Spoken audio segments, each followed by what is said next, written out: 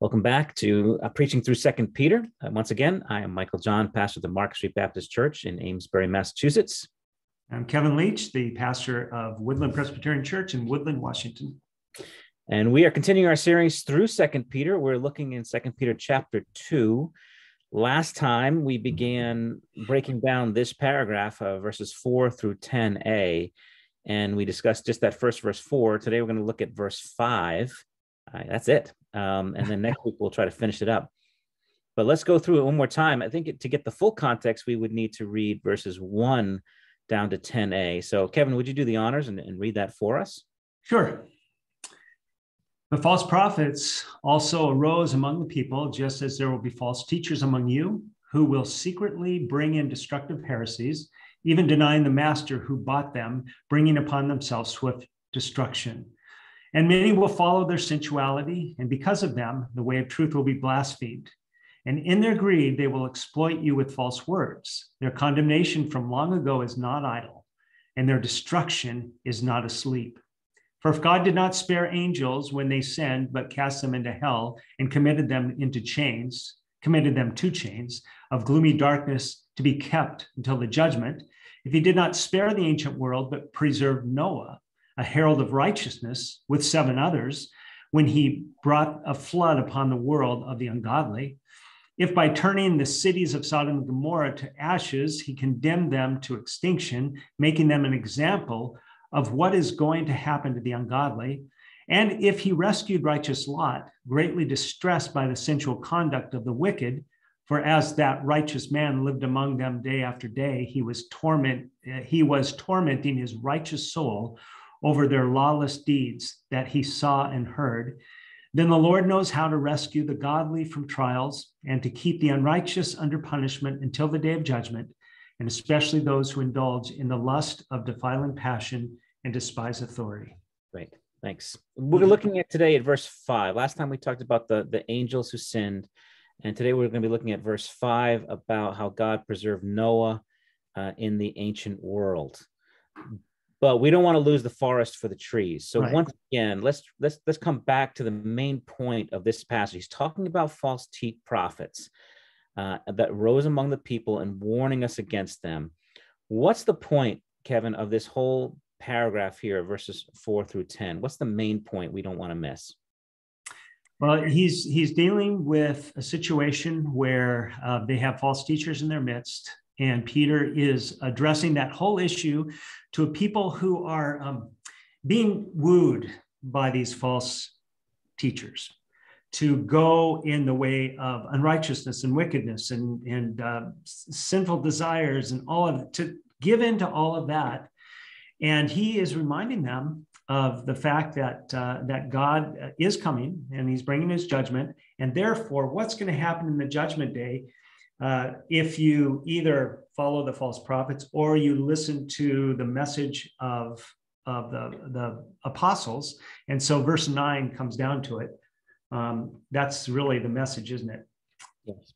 If all of this happens, if in the past God has judged those who have done evil and even, save Noah and Lot, then the Lord knows how to rescue the godly from trials. He's speaking to them now in the here and now.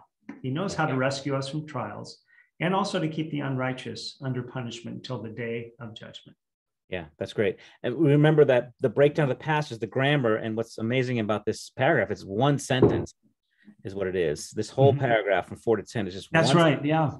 And it's this if-then clause. If God did not spare the angels, if he did not spare the ancient world, if by turning the city of Sodom and Gomorrah to ashes, condemning them to extinction, and if he rescued righteous Lot, then he knows how to rescue the godly from trials and to keep the unrighteous under punishment. Each of those stories, it's really, I think, 2 stories in 2 parts. Yeah. Not sparing the angels and not sparing the ancient world, but preserving Noah. Right. Turning the cities of Sodom and Gomorrah to ashes and rescuing Lot. And he knows how to rescue the godly and to keep the unrighteous under punishment until the day of judgment. He gives us this big perspective. And he goes back to the ancient world to do that. So we want to zero in. Last time, again, we talked about the angels who've sinned, and you can review that on our other podcasts. But this time, verse 5, we're going to look at the ancient world. And preserved Noah, a herald of righteousness, with 7 others, when he brought a flood upon the world of the ungodly. So we'll start with this idea, what the ancient world. Let's talk about what was going on in the ancient world during the times of Noah. Yeah. Kevin, you want to start us off with that? What was Sure. happening? It's really important to go back to how it describes. And so if you go back to what I did is I look back in Genesis chapter 6, verses 5 and then 11 and 12, because that's just a description of what was going on. Of course, it follows along what we saw last week, with the angels and their sinning.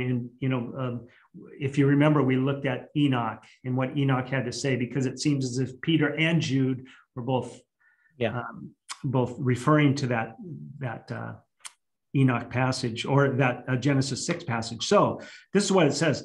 The Lord saw that the wickedness of man was great in the earth, and every intention of the thoughts of his heart was only evil continually. And then verse 11 and 12, and now the earth was corrupt in God's sight, and the earth was filled with violence. God saw the earth, and behold, it was corrupt, for all flesh had corrupted their way on the earth. So there's a description of what life was like in Noah's day. Yeah. The ancient world, there's a theme developed here too. I want to add one more verse to that.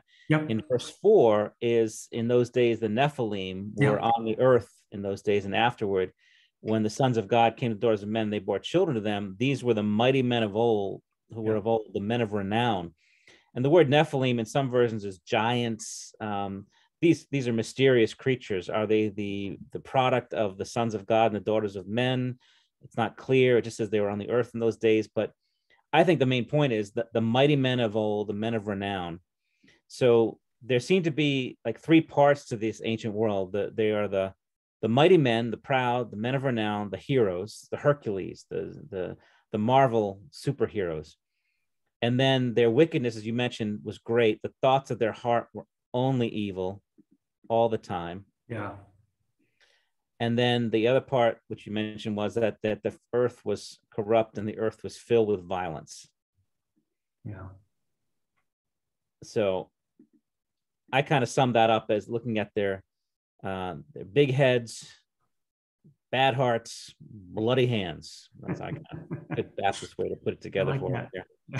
So, but there's this, and I want to. What's fascinating is these 3 do not seem to go together in our minds oftentimes, because we think of the mighty men of renown, as something noble and something glorious and something wonderful that we admire, and then it moves to things that are evil and violent. Yeah. But they go together. They're all together here. The pride and the lusts of their hearts, and the violence that would fill the earth because of them, their selfish ambitions, it all goes together. Mm-hmm. So that's the ancient world. And the point he makes about the ancient world is, one other thing before we get to that, I want to add a few things to it as well. If you go back, this is nothing new. If you go back to Genesis 4, you have Cain and Abel. Mm-hmm. He's really the founder of the ancient world, and he's the one who kills his brother Abel. There's the violence once again. And then his interaction with the Lord, you see his wicked, deceitful heart. And then when he goes off, after he leaves and kicked out, he builds a city. Right. And names it after his son. And then his descendants do have all these great achievements. Right. Forging instruments and weapons and music and livestock. They're really advanced. And these are the entrepreneurs. These are the great ones that we admire. Yeah. And then we see it again in chapter 11 with the Tower of Babel. Yeah. Their pride, making a name for themselves, and then being scattered after that and cursed. So, yeah, go ahead. And along with that, at the end of that chapter 4, what do we see? We see Lamech, right? And what's he doing? Well, he's continuing on in that same vein. Yeah. It's just the violence and Yeah. The boasting, but we have to get that. We talk about violence. We're not talking about, people sneaking in alleys, murdering people. Right. We are talking about the kind of violence we admire and the kind of power and strength that is an inspiration to us, the taking life by the throat and getting what you want, right, pursuing it. And this is the ways of the giants. Yeah. So yeah, and it continues today. We look at our heroes, and oftentimes are the ones who have made a name for themselves. But what have they had to do in order to make that name, in order to have the things that they have? And so while we celebrate the rich and the powerful, we overlook the very things that got them there. It's interesting. There's, coming back to the false teachers, there is a quality that I've seen in a lot of the false teachers, especially in the prosperity gospel, is the bigness and the loudness of them. They present themselves like giants. That they are just these so admired, and some of them even physically just they look like professional wrestlers, some of these guys. Mm-hmm. They come out there, and the voices, they talk like professional wrestlers too. When they give them the microphone, they really present themselves like giants, because they know people love that. We are always looking for people to look up to, and they present themselves in these big ways, like the ancient world. Yep, exactly. So then he talks about we know what happened to the ancient world. He says how they were destroyed by the flood. They're destined for that destruction. But let's talk about Noah. He says in our passage in 2 Peter, he says this about Noah, how God preserved Noah. And let's see, verse 5, a herald of righteousness with 7 others when he brought a flood upon the world of the ungodly. So he seems to emphasize a couple things with Noah, that he's a herald of righteousness, and that he is preserved with his family, with 7 others, his wife, his 3 sons, and their wives. Right. What does he mean by a herald of righteousness? In what way is Noah a herald of righteousness? So Noah, and it doesn't, there's nothing in the scriptures that tell us that he was a preacher of righteousness. Yeah. There are some descriptions of him, like in Josephus. I think there's a description of him as a preacher of righteousness. I think in First Clement was another writing that talks about him in the same vein. So what are they? What's being referred to here in terms of a preacher of righteousness? So I think Peter probably is again, just like we saw last week. He's taking that what was being taught about Noah in Jewish circles that was very familiar to his readers, perhaps.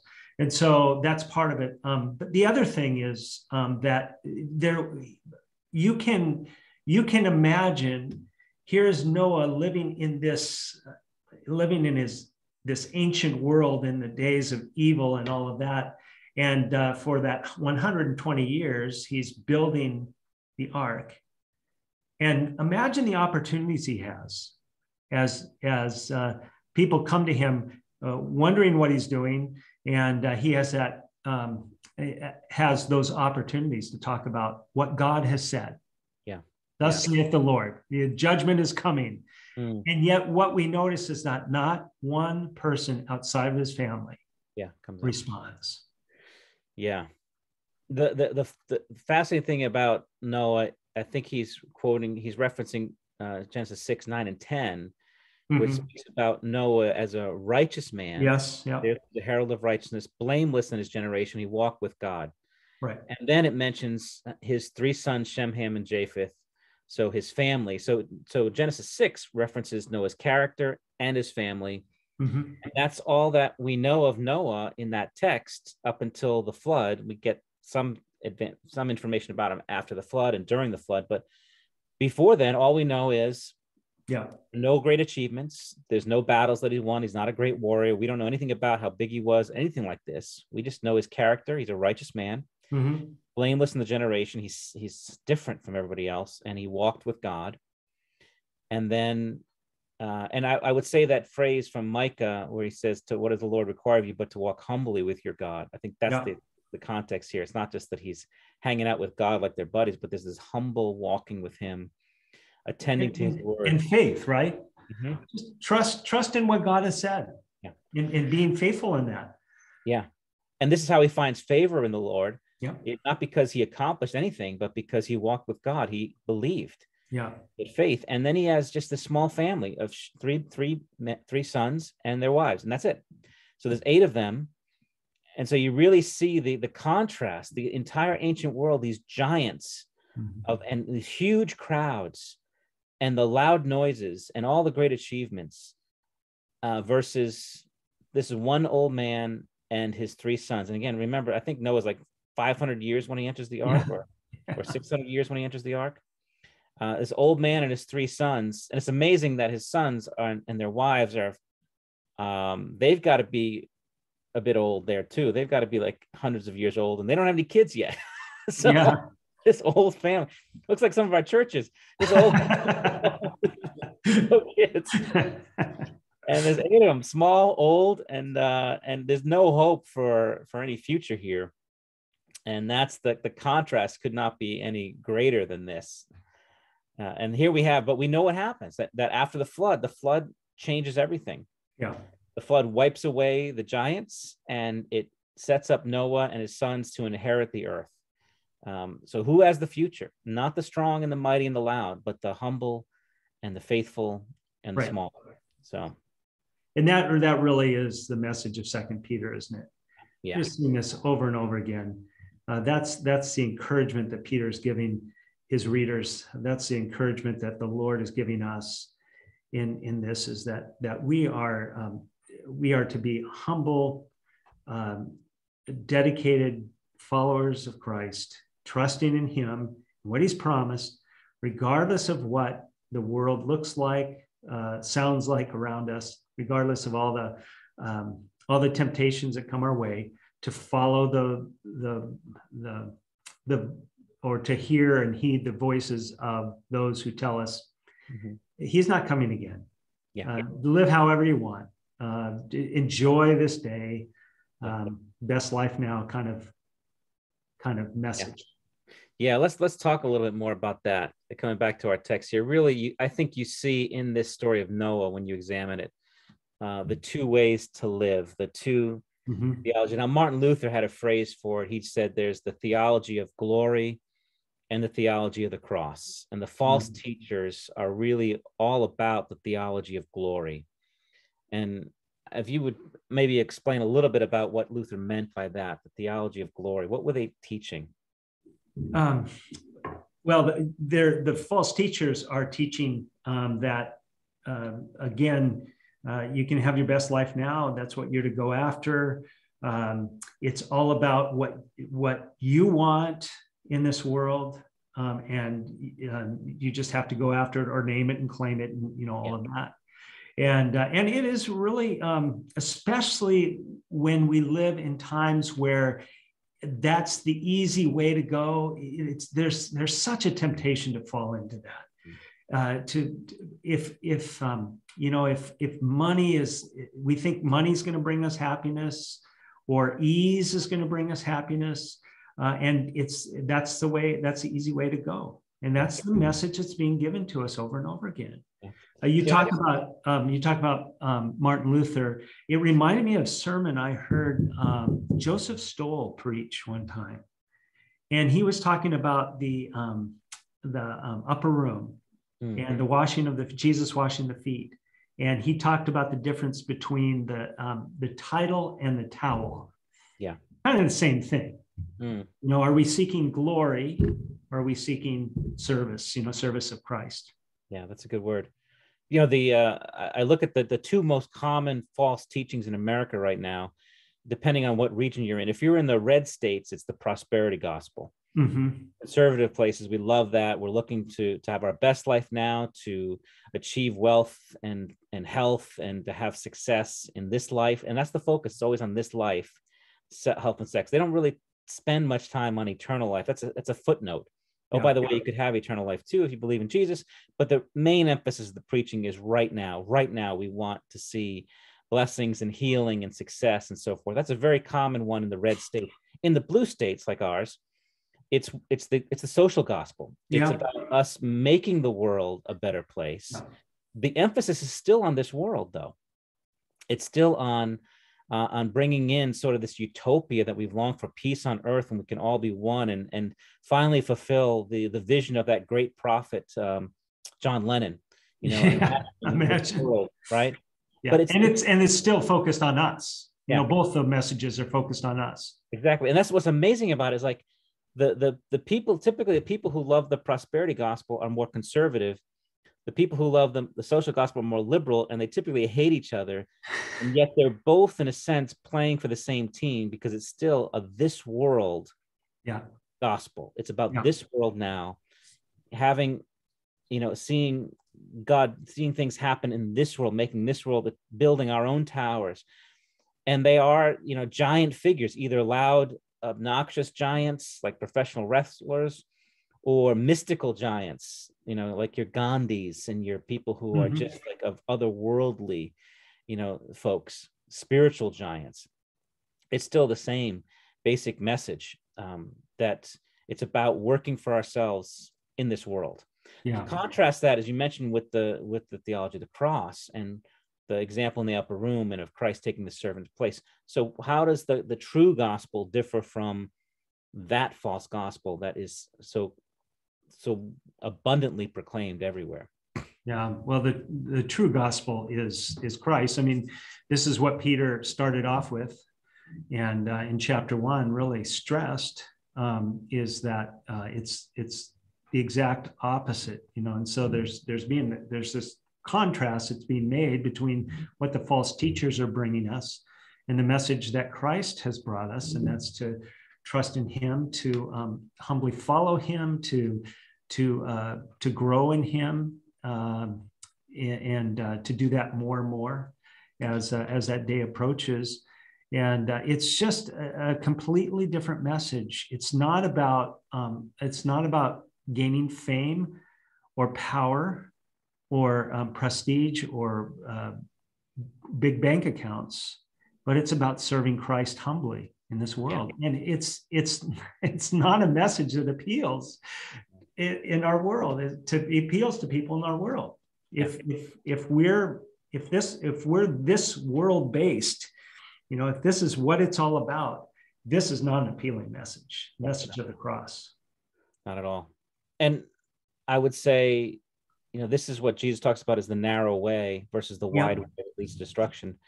And we're not saying that, we are not about people getting healed, or that God doesn't do miracles today.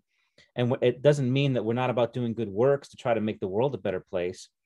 But that's not the heart of the gospel that we're proclaiming. It's not about signs and wonders and making the world a better place. It's about trusting in Christ. Yeah. And finding our salvation and looking to the cross and being forgiven and reconciled to God, and then loving one another. And that's small ways and small little things, and leaving it to the Lord to make the world a better place, leaving it to the Lord and His good timing to do miracles if He so pleases, but not calling Him down from heaven, but simply trusting Him. Like Noah, there's a sort of walking with God. There's a quietness about this that is not inspiring. It's even boring. Yeah. It's interesting. Noah's name is a pretty boring name too. It means rest. It's like, just take a nap, just go to sleep here, giving us rest. But for people who are tired and are weary of this world, that's a gospel that's very appealing. And I think, that's sort of where we're called to. If you're looking for action, adventure, inspiration in that way, you're going to be drawn to the giants. Yeah. But if you're weary of your own sin and looking for forgiveness and rest, the gospel is the only thing that will satisfy and will make sense. Yeah. Be still and know that I'm God. And really, it's the contrast is between seeking glory and bringing glory. Seeking glory for ourselves or bringing glory to God. Yeah. Well, one last thing, just maybe wrap it up for us here. What's your application? How are you going to apply this text to your church? I'm going to talk a lot about how we can expect opposition in this world. When we follow Christ, we can expect opposition. And so what will we do in the face of opposition? And it's kind of what the author of Hebrews in chapter 12 gets at. What do we do when we face opposition? Well, we remember the great cloud of witnesses, and we look to Jesus, the author, perfecter of our faith. And he goes on to say, looking to Jesus, founder and perfecter of our faith, who for the joy was set before him endured the cross, despising shame, and is seated on the right hand of the throne of God. And so in the midst of, and I think he goes on to talk about the opposition, this is what we're to do. And so just a reminder to us that we're to, in the midst of this opposition, we're not to give in to it and give up, but we're to pursue Christ. And so that's really, in the passage you talked about Jesus talking about the wide way that leads to destruction and the narrow way, enter the narrow gate. And that really is the message here. Yeah. For us. Yeah. I'm going to be tying this passage into Matthew 7, when Jesus warns about false prophets. Again, kind of bringing back to the main point of this, the reality that there are false prophets and false teachers everywhere. And like the ancient world, there are huge crowds following them. These are the giants. And the first warning we get in that section is, don't follow the crowds, because the wide way leads to destruction. And I would say, don't follow the giants, these great men. He says there that many that will say, Lord, Lord, didn't we cast out demons in your name? Didn't we do wonders and signs in your name? And he says, away from me, you evildoers. He has no use for them, even though they did it in his name and miracles. So don't be impressed by the signs, the wonders, the giants. Don't be overwhelmed by these guys. And don't assume that because they're great crowds that they're in the right place. Mm-hmm. And that because, your church is boring and your crowds are small, that you're in the wrong place.